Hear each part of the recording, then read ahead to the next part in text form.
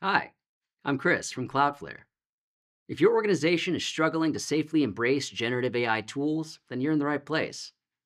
I want to show you how we provide you with an AI governance framework that gives you complete control over AI usage, from blocking unsanctioned tools, redirecting to approved alternatives, and monitoring user prompts and output for sensitive information. In this specific example, we're going to take a look at a company that has developed and deployed its own AI tool because they want more control over where their data lives and who has access to it. And after the video, if you want to better understand all the details, please check out the description for links to more videos, links to our reference architectures, and also how to get a Cloudflare expert to run a deep dive workshop for you. But here's what's happening in organizations everywhere right now. Your employees are using AI tools like ChatGPT, Cloud, Copilot, and dozens of others to save time and increase their productivity. But each time they paste in customer data, source code, financial information, or other sensitive content to a public AI, you're looking at a potential data breach that's just waiting to happen.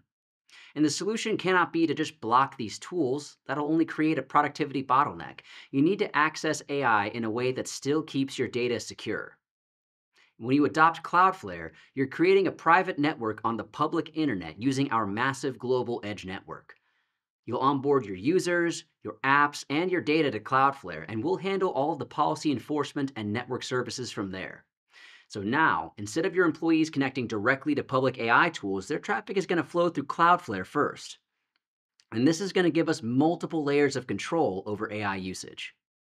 First, you can block requests to unsanctioned AI services and redirect users to approved corporate alternatives. Second, instead of using a public AI tool, you can build your own model on our serverless compute platform, Cloudflare Workers.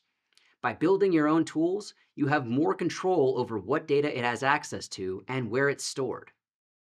Third, by using a private AI tool, you can inspect employee prompts and outputs to prevent sensitive data from being shared or misused. And by positioning Cloudflare as the gateway for all internet traffic, we help you eliminate risks associated with sensitive data exposure, compliance violations, and uncontrolled AI spend. But let's see how this works under the hood, starting from the perspective of an employee at your organization trying to get to their AI tool of choice. In this scenario, a remote employee navigates to ChatGPT to help them write an email while also using a non-corporate device and while off a corporate network. But in this scenario, where we've already onboarded Cloudflare to your business, this first request is going to hit our secure web gateway. A content filtering policy immediately identifies this as an unsanctioned AI tool and blocks it. But rather than just showing a generic access denied page, a custom message will explain why it was blocked. Cloudflare will coach the employee to use the corporate AI tool instead, and it'll also provide a link to the approved application that's hosted in Cloudflare infrastructure. So when I click on that link, I'm taken to my company's private AI tool. And while you can accomplish this scenario with services hosted in other hyperscalers, the key detail here is that Cloudflare gives you a comprehensive platform for the security controls and the AI infrastructure itself. But your users, they don't automatically get access to this private tool. Here, the user is going to hit another policy enforcement point in our ZTNA solution, Cloudflare Access. Here, we have identity and device posture rules that secure access to our private AI tool, like requiring employees to use multi-factor authentication when logging in, or to access this application with a managed device. The employee gets access to the AI only after successfully authenticating. And for users on unmanaged devices, like the one in this scenario, you can add additional layers of controls by rendering the app in an isolated session. Cloudflare is going to create a headless browser on its network, complete the request to the AI application, and then deliver the end results to the end user's local machine. It also allows you to add data protection controls to the session, such as blocking copy-paste, blocking uploads and downloads, or even restricting the use of the keyboard altogether. And in this case, since the user is coming from an unapproved device, we want to give them access to the corporate AI tool, but also restrict what all they can do while in the browser. So at this point, we've demonstrated how 4 different Cloudflare services are interoperating to create a secure AI environment. Secure Web Gateway policies have redirected traffic to a private AI hosted in Cloudflare. This AI tool is protected by our ZTNA service, and sessions from unmanaged devices to this AI are proxied through a remote browser. But that's only half the solution. Now, how are we going to make sure employees don't abuse AI to exfiltrate company data? Right? Like, this private AI has access to employee and business records. And we want to make sure, for example, that only executives have access to things like future acquisitions or everybody's social security number. And the answer to that is in our specialized AI Gateway service.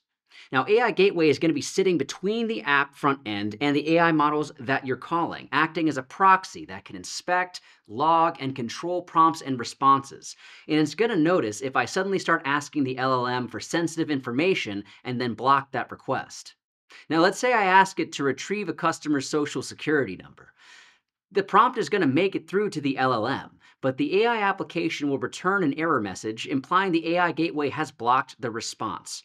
Now, this works because we have data leak prevention, or DLP profiles, that scan the requests going into and out of the AI.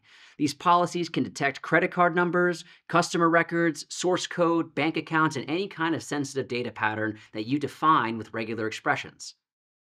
When a violation is detected, namely when it hits the private network that you've built on Cloudflare, we can catch it before it reaches its destination, which in this case is the end user's device. So let's bring this all back together. How does Cloudflare help you govern AI usage across your company? First, we give you complete control over application access. We've used our Secure Web Gateway policies to block unsanctioned public AI tools and redirect users to approved corporate alternatives. Second, the corporate alternative in question is running on our serverless compute platform, Cloudflare Workers, allowing you to surface whatever kinds of LLMs or AI tools that can best serve your employees' needs. Third, we're protecting both privately hosted AI apps and public AI services with our ZTNA solution and implementing data protection controls over every session by rendering an isolated version of the web page when anyone accesses it with an unmanaged device. And finally, we have an AI gateway sitting between our AI application and one or more LLMs, and it's going to monitor the costs and content of all employee prompts and responses, preventing the misuse of sensitive data and creating complete audit trails for compliance and incident response. And all of this is possible due to Cloudflare's massive global presence and its comprehensive networking, security, and compute platforms. And since you're managing your network with Cloudflare, we can make sure the rules change and apply anywhere that you need them to, because we'll be everywhere that you are too. For more information on Cloudflare's AI capabilities, visit cloudflare.com/AI-solution and check out more videos on our YouTube channels.